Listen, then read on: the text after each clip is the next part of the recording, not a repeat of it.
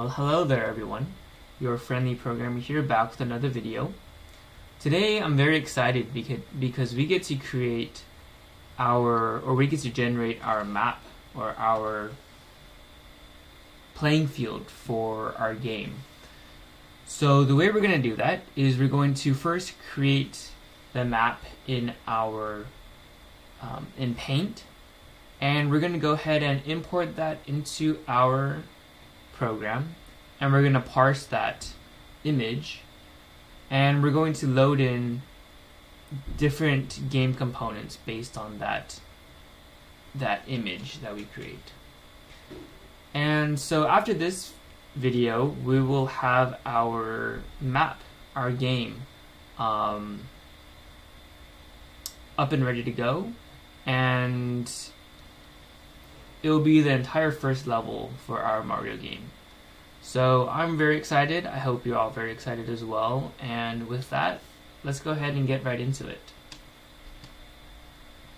So the first thing we want to do is we want to add this folder called level into our game.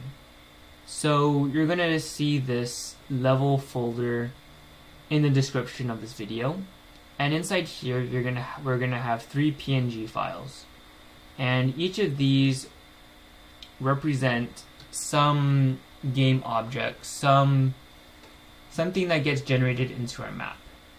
And so you can go ahead and copy this into your res folder, and after that we're going to go ahead and import it into our game.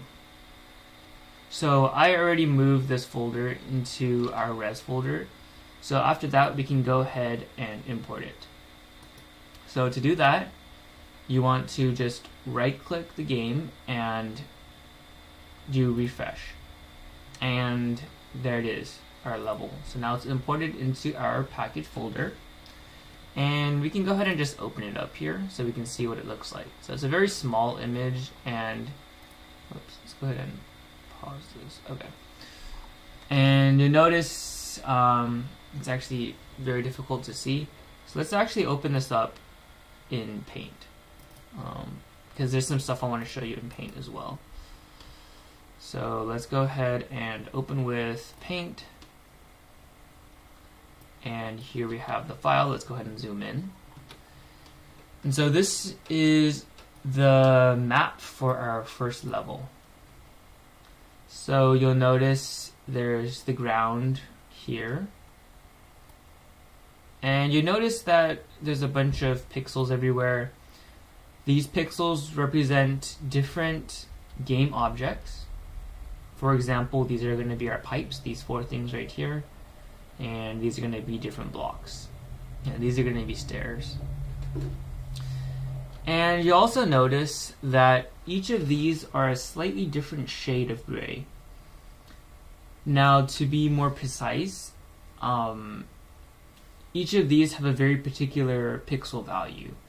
So we can go ahead and click this tool, this color picker tool, and we can go ahead and click one of these pixels, and we can go to edit colors. And this will tell us what RGB value, red, green, or blue value, our pixel is made up of. So in this case, it's 100 for all 3 of these values.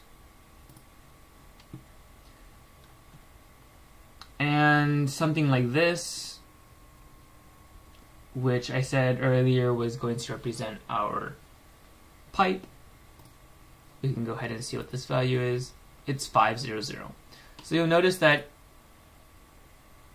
the different game objects and blocks in our game are going to be represented by different pixel values, and that's how we're going to distinguish between what pixels we want to put on the map. So that's how you distinguish a pipe from a floor, or a floor from a brick block, or a coin block. Okay, and these other ones, so let's go ahead and open this one. These represent other objects that are going to be created in our game. And so this one's going to be the background, so different clouds, different mountains and whatnot. And this one is going to represent, let's go ahead and open it. This one's going to represent different enemies and players, and yeah, that's what this is going to represent. And so we have our 3 different maps. And the next step is to go ahead and write some code so that we can import that into our game. And so let's go ahead and do that. So let's go ahead and right-click this com.game.main package and create a new package in here. And let's go ahead and append .util here. And let's go ahead and right-click this and do new class. And let's call this class level handler.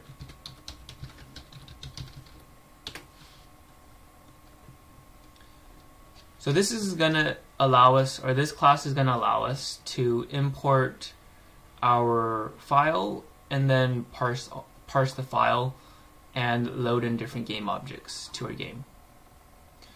So let's start by creating a couple instance variables at the top. So let's do private final string. So this is going to be our constant, parent folder, and let's set that equal to /level, and let's do a semicolon there. So this is just going to represent the parent folder level, which is right here. And then we want to do private buffered image loader. And remember, we created this class a while back, and this allows us to load in images. And let's do private buffered image. And remember, this is just, let's go ahead and import this. This is just, is very similar to an image. It's just an image with some additional functionality. And let's go ahead and do private handler, which is just, and let's go ahead and import this. And make sure you import the right one. And this is just that we can get our different game objects, right? So the handler holds all of our games and our players, and our player. And now let's go ahead and create a constructor for this class.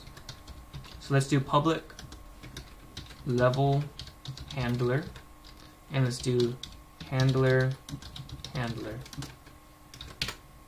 And in here, let's do this dot handler is equal to handler, and let's do loader is equal to new buffered, and let's add a space here, new buffered image loader. So this is just setting our handler to whatever object we pass into our constructor, and then we're going to initialize a new loader, a new buffered image loader. And after that, let's go ahead and do public void start. And in here, we're going to call a couple methods that we're going to create right after. So set level, and let's pass in parent folder, and let's concatenate that with /1_1.png. And let's do load characters, parent folder plus 1_1 c.png. So these are going to contain all of the logic to import our level PNG files, and it's going to contain the logic to parse that and create the different game objects as specified in those files. And so let's go ahead and start with the set level. So let's do public void set level, and in here let's pass in string